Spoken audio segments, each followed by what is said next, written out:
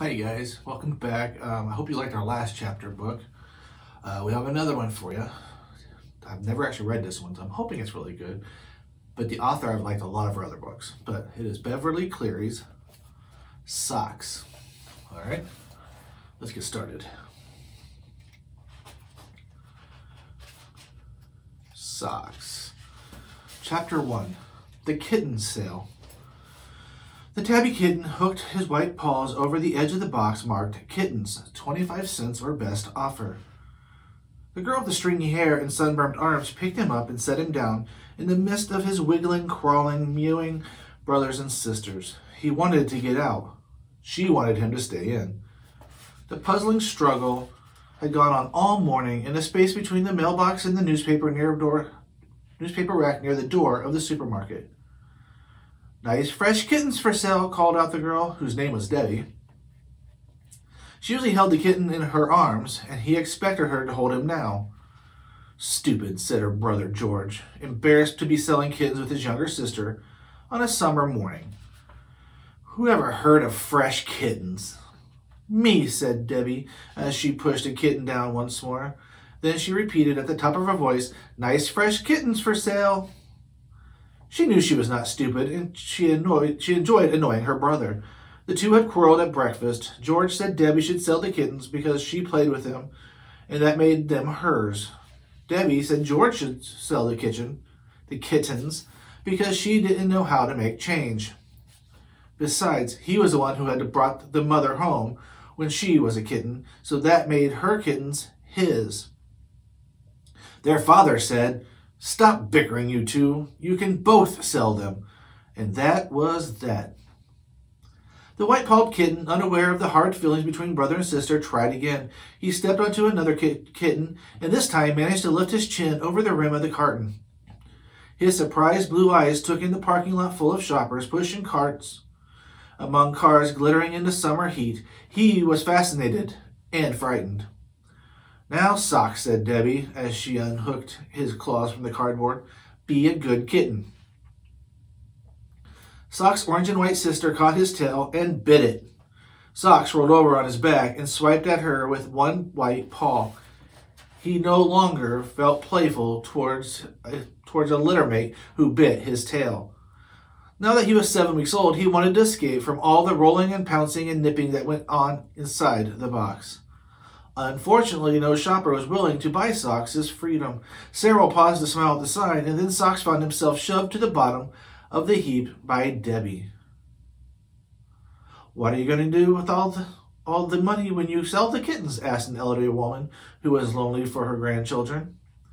"Daddy says we should save up to have the mother cat shoveled, so she won't have kittens all the time," answered Debbie. "Spade," corrected George. He said we should have the mother spayed." "Oh my," said the woman, and hurried into the market. So there's George, Debbie, and the elderly woman talking at the mailbox. "Stupid," said George. "Anyway, Dad was joking, I think." This time Debbie looked as if she agreed with her brother that she might be stupid. "What are we going to do?" she asked, as she plucked Socks from the edge of the carton once more. "Nobody wants them."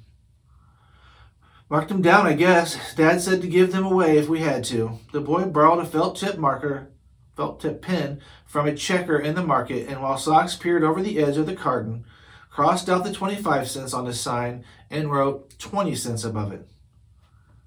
"Kittens for sale." Debbie's voice sounded encouraging as she hid Socks under two of his littermates. He promptly wiggled out. On a day like this, his own fur was warm enough. "Why do you keep hiding Socks?" George tried to look as if he just happened to be standing there by the mailboxes and had nothing to do with the kittens. "Because he's the best kitten, and I want to keep him," said Debbie. "Dad won't let you," her brother reminded her. "He says the house is getting to smell like cats." Socks found himself plucked from the litter and cradled in the girl's arm. "Well, at least we can find a good home for him." Debbie was admitting the truth of her brother's statement. "I don't want just anybody to take Socks." "You don't see a line of people forming to buy kittens, do you?" asked George. The past the time he had read the headline of the newspapers in the rack and the label on the mailbox and was starting in on the signs posted in the windows of the market. Socks tried to climb Debbie's t-shirt, but she held him back while she watched the faces of shoppers for signs of interest. One man approached, but he only wanted to drop a letter in the mailbox. A woman paused long enough to look at each kitten and then say, "No, I can't bear to think of anything as warm and furry as a kitten on such a hot day." Children entering the market with their parents begged to be allowed to buy a kitten. Just one, please, please, with their very own money. But no one actually bought a kitten. "I guess it just isn't kitten weather," said Debbie. Socks struggled to free himself from the heat of the girl's sweaty arms. "Be good, Socks," said Debbie. "We're trying to find you a nice home." "Fat chance." George had finished reading the signs in the windows and was even more bored. Special prices on ground beef and soap and announcements of cake sales did not interest him. A woman with her hair in rollers, wearing a muumuu and rubber thong sandals, herded 3 children and a tired-looking mongrel across the parking lot. The tallest girl, barely old enough to read, shrieked, "Mommy, look! A kitten sale!" "I want one! I want one!" shouted her younger brother and sister. Debbie and George exchanged a look. The dog, sensing a long argument, laid down in front of the market door, where customers had to step over him. Panting used up all his energy, and he had none left with which to investigate kittens. "I want that one with white feet," said the boy, who was wearing a new swimming trunks. "I saw him first," the younger girl shoved her brother. "Cut it out, you two," ordered the mother, guiding her brood across the traffic lane. "Not Socks, please, not Socks." There was desperation in Debbie's whisper. Socks could feel thumping beneath her t-shirt as she held him closer. They're the kind that will squeeze him and forget to give him water. I can tell." George did not answer, but he frowned as the 3 children approached. He had good reason to quarrel with his sister, but that did not mean he approved of quarreling. The oldest of the 3 joined the squabble. "I get him because I'm the oldest. You 2 can have Bad Dog." The dog, hearing his name, lifted his head, decided nothing of importance was happening, and dropped it again.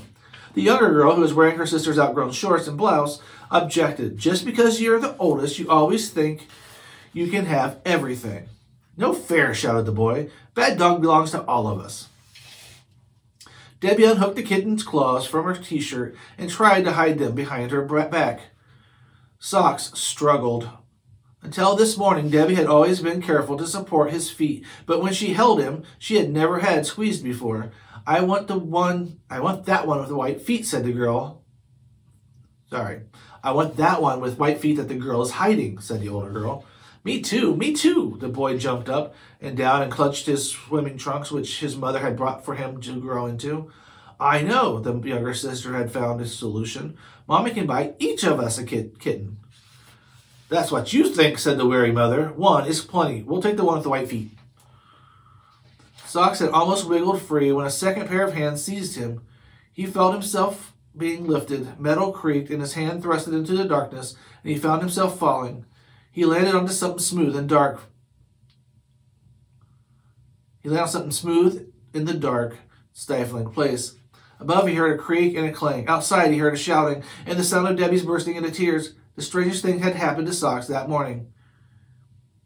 "He mailed him!" cried the small boy. "That big boy mailed the kitten I wanted." "The one I wanted," contradicted his big sister. "Cut it out, you kids," said the mother. The little sister shrieked, "Mommy, he hit me."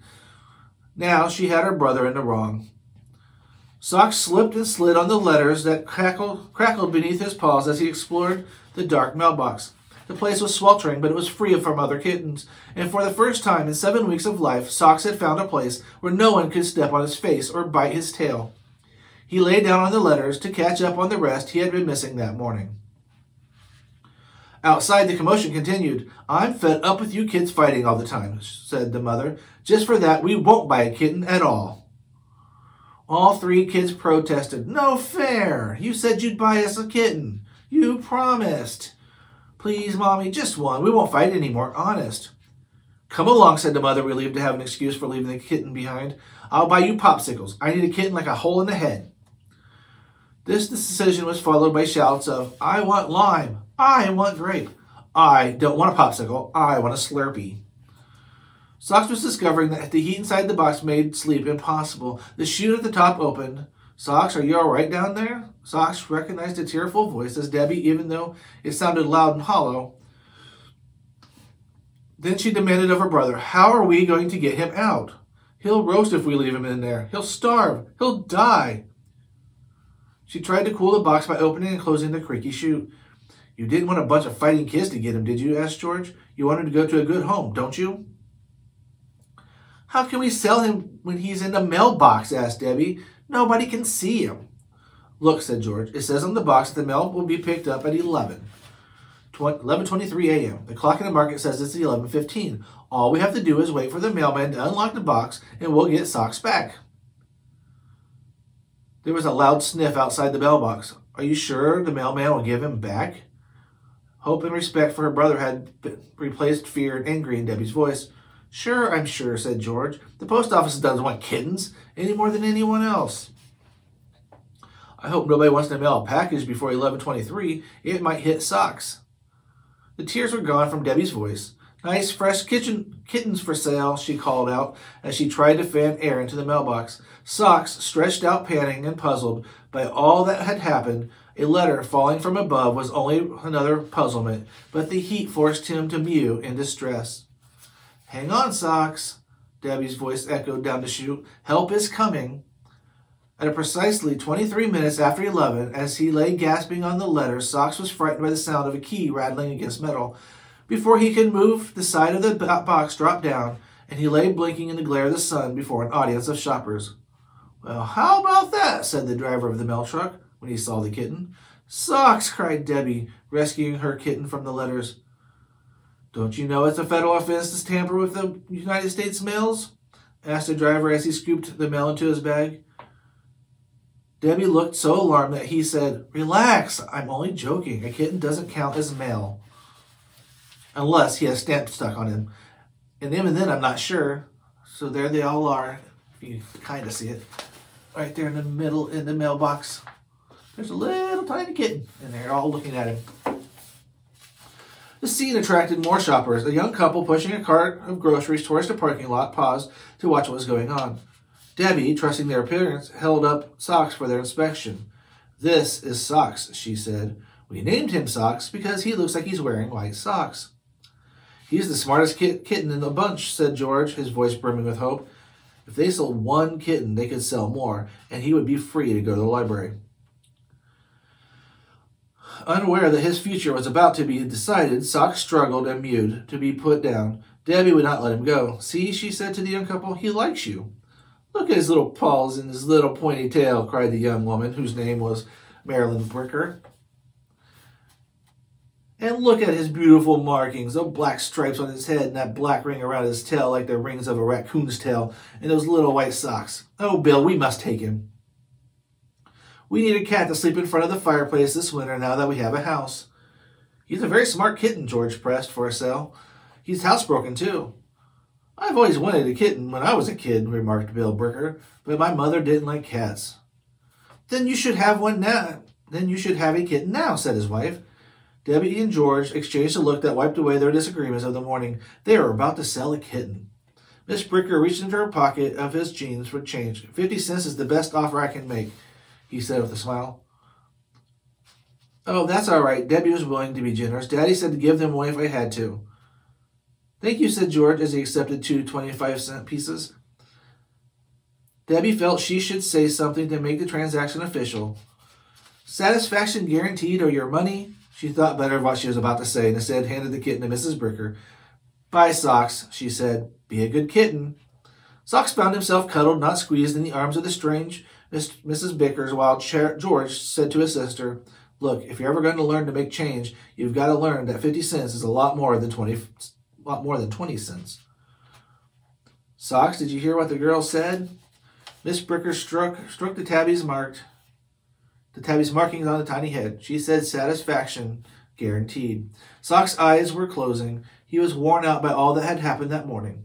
To us or to the kitten? Asked Mrs. Bricker as he lifted the bags of groceries over the tailgate of the old station wagon. To the kitten, of course, Marilyn Bricker laughed affectionately. I know you and your heart of jello. All right, so that chapter kind of introduced us to three important people. First one being Socks, the main cat, who was supposedly a really smart one.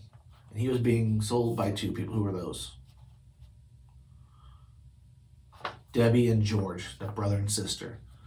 They hid him. Where did they hide Socks? Because there's those horrible kids that came up, and they're like arguing over who was going to get which kitten, and they all wanted Socks. And so what did George do with Socks?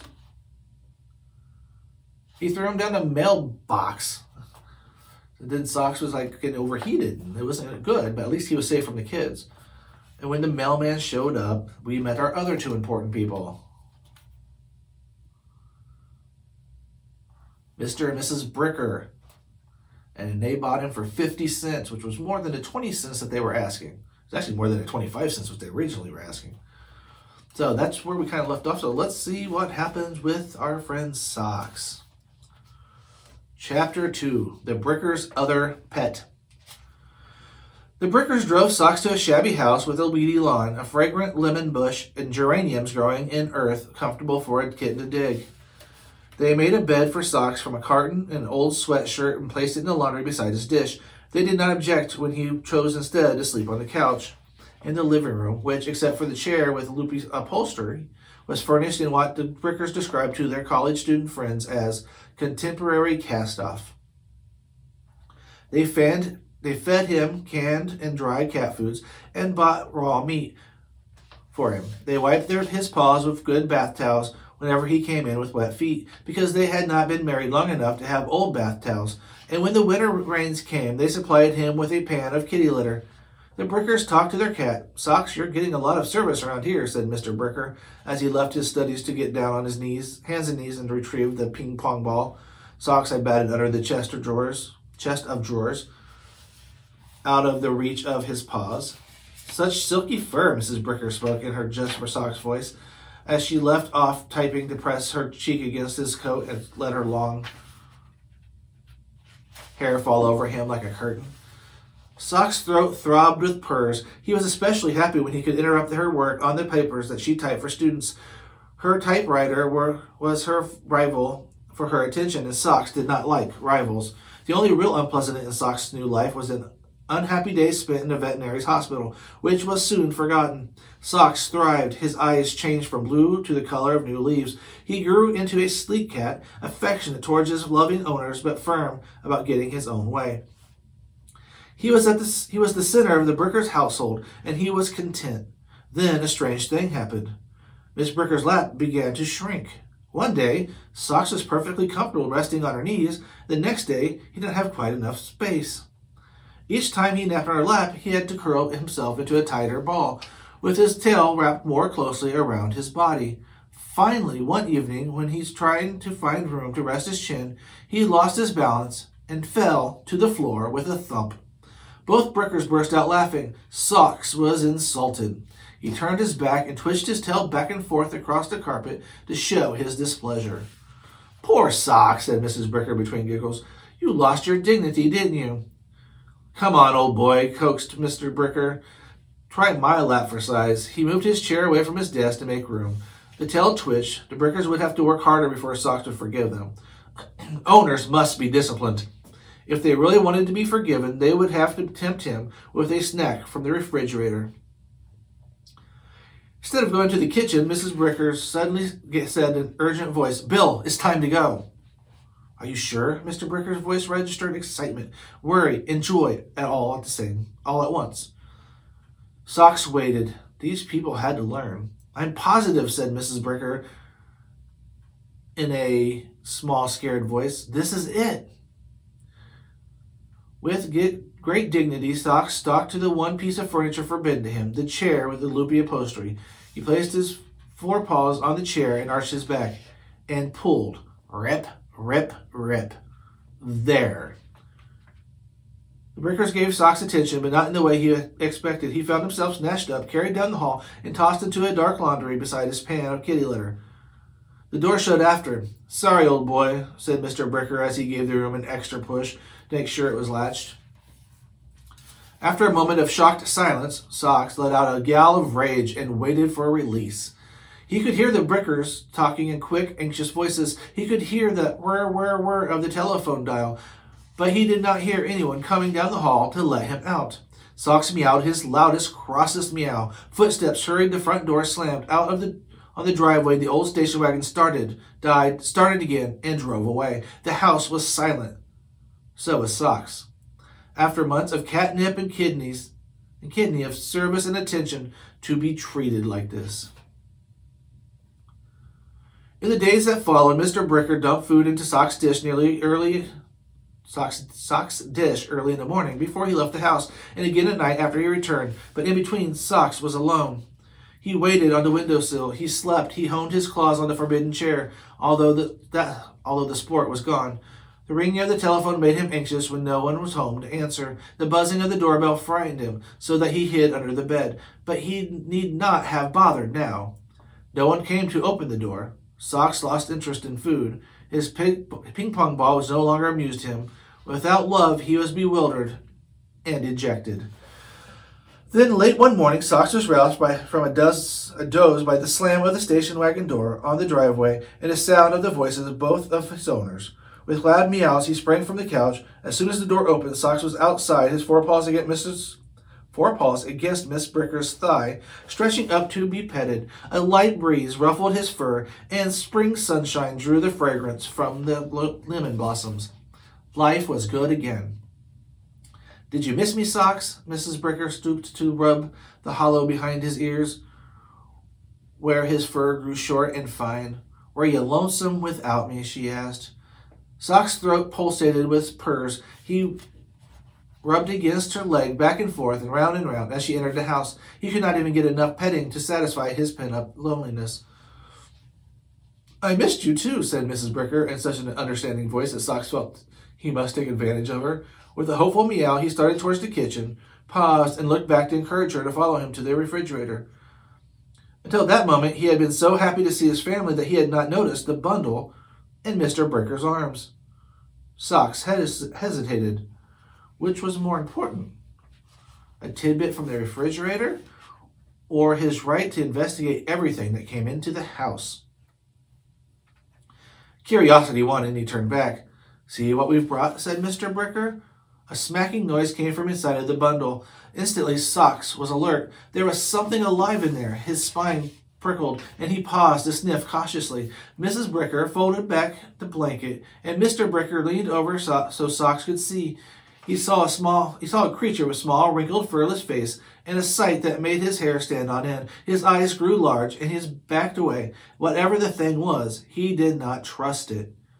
As Socks stared at the strange creature in the bundle and listened to its smack and snuffle, he began to understand. His owners, his faithful, loving owners, had brought home a new pet to threaten his position in the household. So, there he is, looking at the bundle. He's very curious. What do you think it is? Socks turned his back and lashed his swollen tail. He was filled with jealousy and anger and terrible anxieties. The Brickers might love the new pet more than they loved him. Poor Socks, Mrs. Bricker stooped to smooth his fur, but Socks moved away from her hand. An unhappy wail came from the bundle. "Oh dear, he can't be hungry already." The worried Mrs. Bricker's voice was a new sound to Socks. "He sure can," said Mr. Bricker as he sat down on the couch with the wailing bundle on the lap that had always belonged to Socks. "Listen to him. You can tell he has a fine pair of lungs." Socks turned his back and began washing to pass the time until he made up his mind how to regain the lap from the new pet. On her way to the kitchen, Mrs. Bricker spoke in a special voice, higher than her normal voice that she had always used for her cat. "I'm hurrying," she said. "I'll have your bottle in a minute." Socks paused in his washing with one paw behind his ear until he understood that this time she was not speaking to him. A slight that hurt him almost as much as the loss of the lap. He scrubbed his paw back and forth against his nose until he could contain his longing for reassurance no longer. Alert and ready to run at the first sign of danger, Socks crept cautiously towards Mr. Bricker, who reached for the bottle his wife had brought from the kitchen and said, "Let me feed him. You sit down and rest." Mrs. Bricker sat down, but she did not rest. "Are you sure you know how to feed him?" she asked. Both parents spoke of the baby as he, as if he were a stranger whose name they had not caught. "Nothing to it," Mr. Bricker offered the bottle to his son. Greedy smacks came from the bundle. "Hey, look at him go," said the proud new father. Socks took a chance. He leaped into the center of the couch, cautiously set one paw on Mr. Bricker's knees, leaned forward, and sniffed a sweet, melty fragrance. "Careful, Socks," warned Mr. Brickers. "You can look, but don't come too close." Socks stared at the tiny, wrinkled face with a mixture of fear, curiosity, and jealousy. He saw the baby open his eyes and raise one nightgown-covered fist as if he did not know it belonged to him. He saw the baby's head wobble and his eyes cross.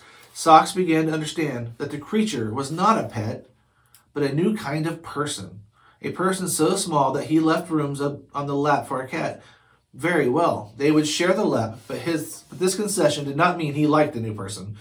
Socks felt that half a lap was better than none. Socks put a second paw on Mr. Bricker's knees, and with his eyes half closed began to knead and purr. "Ouch!" Both of Mr. Bricker's hands were occupied. "Take your claws out of my leg!" Socks found himself lifted by Mrs. Bricker and set on the floor without so much of a kind word. He resumed his washing to show his owners that he had business of his own to take care of. Let them attend to theirs. He would attend to his. He groomed his tail with long, hard rasps of his pink tongue. The baby's smacking changed to fussing, another sound new to Socks. He hoisted his hind legs and went to work on his toes while he observed all that was going on. Beyond his hoisted leg, he could see Mrs. Bricker leaning anxiously over the baby. "Maybe he needs to be burped," she said. Mr. Bricker held up the bottle. "You're right. He's taken 2 ounces. He set the bottle on the table, and at the end of the couch, raised the baby to his shoulder and began to pat its head. Still the baby fussed. Mr. Bricker patted harder. Socks lowered his leg. There was plenty of room on the lap. No, better not risk reclaiming it so soon. He went on with his grooming, but he began to grow uneasy. He wanted the frattings to stop, the same way he always wanted the ring of the telephone or the buzzing of the doorbell to be silenced. "Try rubbing instead of patting," suggested the anxious mother. The father rubbed. The fussing became a wail. Mr. Brickers rubbed the tiny back, and Mrs. Bricker patted. Socks became anxious to have that crying stop, that he no longer could pay attention to his washing. "Maybe we don't pat the right way," said the mother. "How else can you pat?" The father was beginning to see that there was more to feeding a baby than he had realized. Socks took a chance and leaped up to fill the lap, which was going to waste. Miss Bricker promptly returned him to the floor. Socks was deeply hurt. Filled with sorrow and longing, he lay down on the carpet with his chin on his white forepaw and stared into the black, empty fireplace. He yearned to be held and stroked and assured. He longed to have a master hold him and play with his tail, and Socks was most particular about allowing people to play with his tail. With a deep sigh, Socks closed his eyes, but he did not sleep.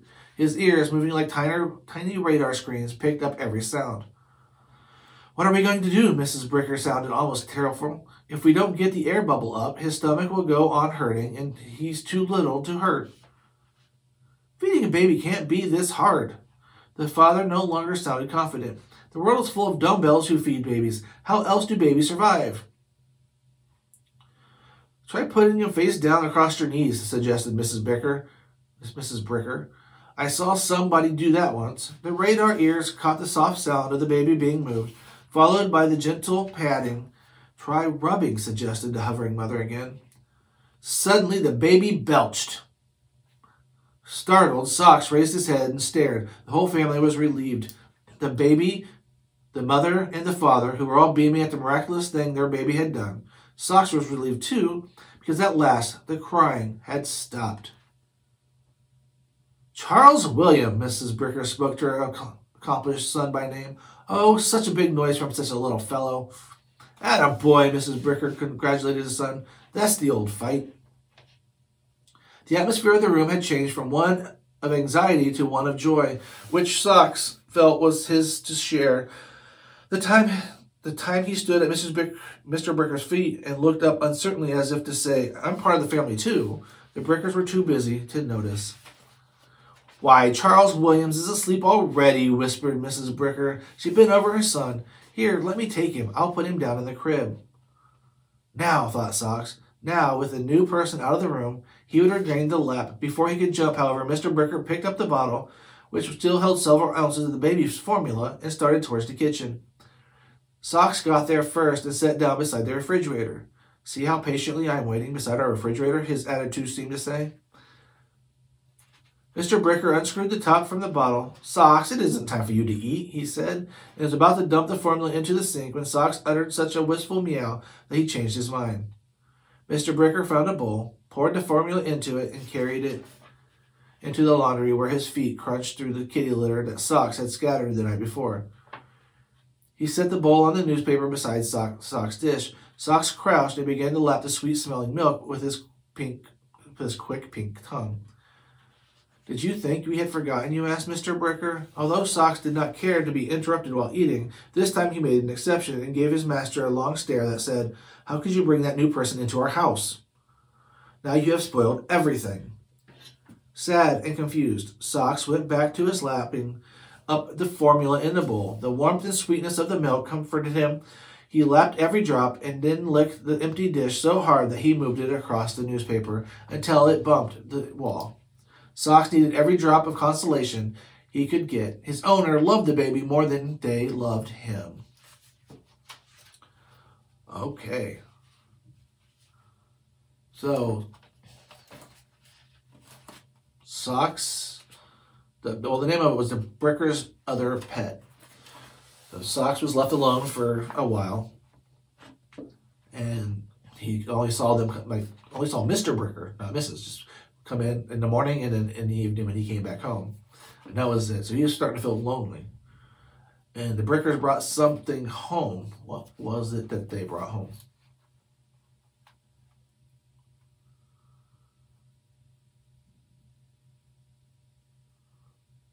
Yeah, they brought the baby home. A baby named Charles Williams. Socks is pretty jealous, right? He's giving them all kinds of attitude. So we're going to see how Socks and Charles Williams and the Brickers all get along throughout the rest of the book. So we're going to stop at that chapter today, and we'll pick up the next time. Thanks.